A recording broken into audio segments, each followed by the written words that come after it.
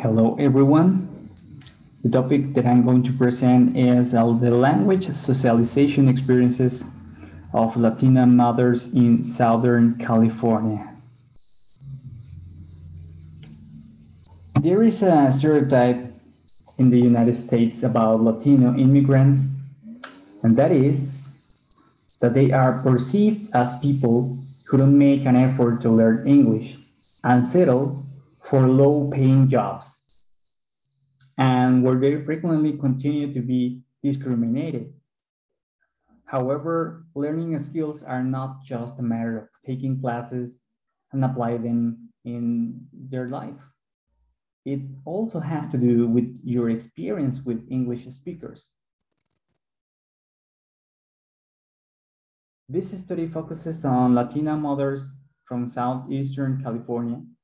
Their communicative competence must do initially with the socialization of their countries of origin and how naturally they didn't speak English well when they migrated to the United States, which led them to have a series of communication difficulties in shops, workplaces, at school, etc. This influences the socialization of parents with their children,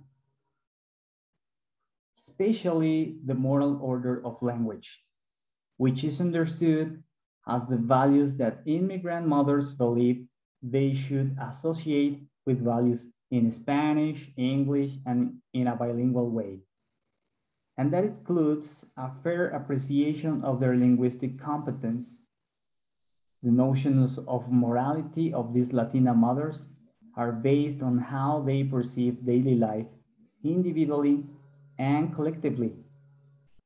76 stories from 23 Latina mothers and their children were taken into account, and how they transmit the moral lessons learned from their experience to end the stereotype that Latino parents don't make an effort to learn English and be part of the active education of their children.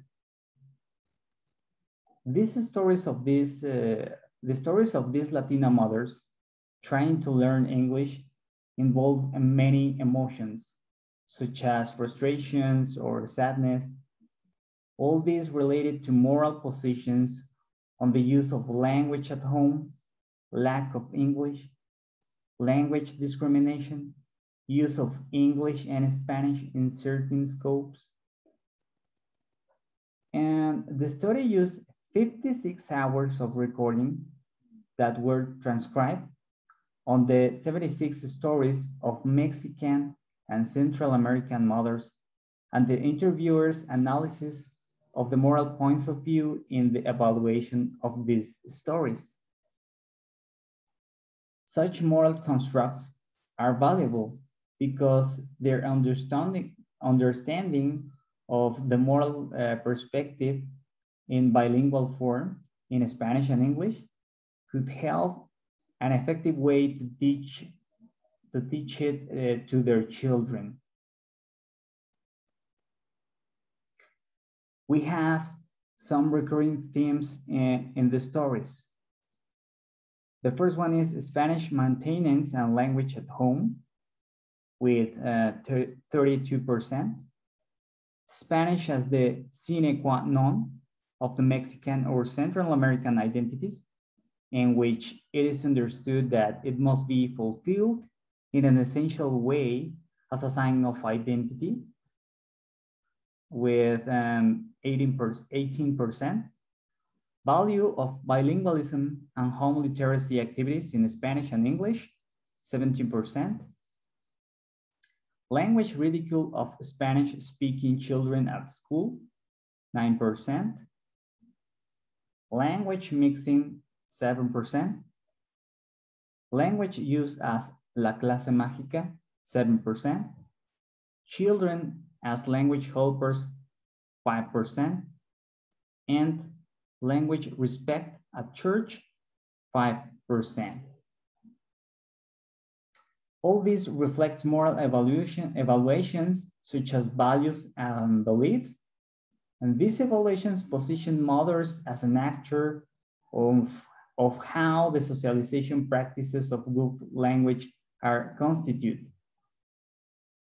So in this analysis, three main places of socialization were taken into account: home, school, and church. The moral evaluation are based on the experiences of these mothers for not feeling capable of understanding English and not being able to support their children in the school, of wanting to learn English quickly to solve their financial problems.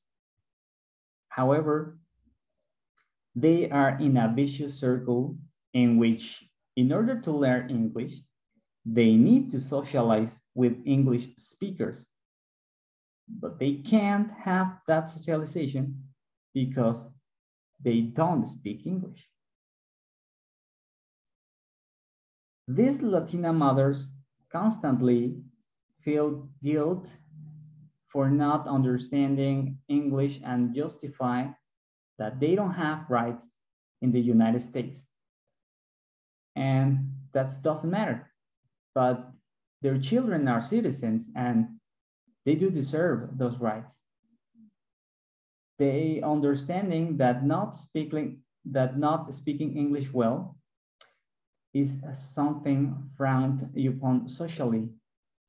Children realize how their mothers do not understand the social power that the use of good English has. So, on the one hand, children don't feel comfortable speaking Spanish in front of their peers, but their mothers consider it important to maintain Spanish and that they speak both languages, especially that they keep their mother tongue because it is the only way they socialize with their children.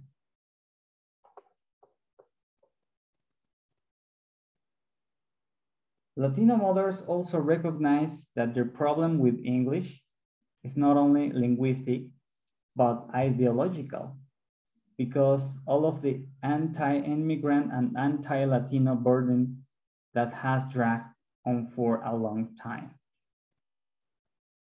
And it caught my attention one of the stories in which a woman went to a religious celebration thinking that it would be in Spanish and then went to complain to the priest, and the priest replied that if the celebration had been in Mexico, no one is going to give it to him in English because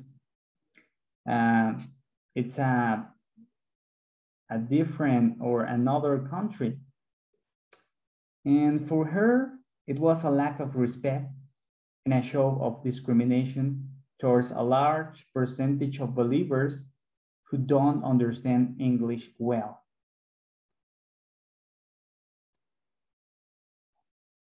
Latina mothers continue to overcome language barriers and resist to build a moral order to pass on to their children. They fight for the dignity of the efforts of those who don't speak English and respect for those who only speak Spanish or are not fluent when speaking English.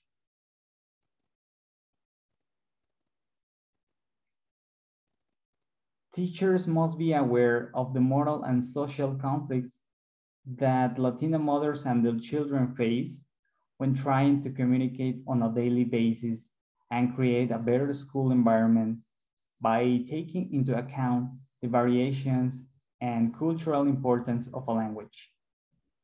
Anti-bilingualism law has already been passed in California, but students must still be encouraged with dignified spaces where students can use English, Spanish, and code switching to achieve a better performance in English, as well as to have a more open attitude to Latino parents and collectively seek better training for students. And that's it. Thank you very much.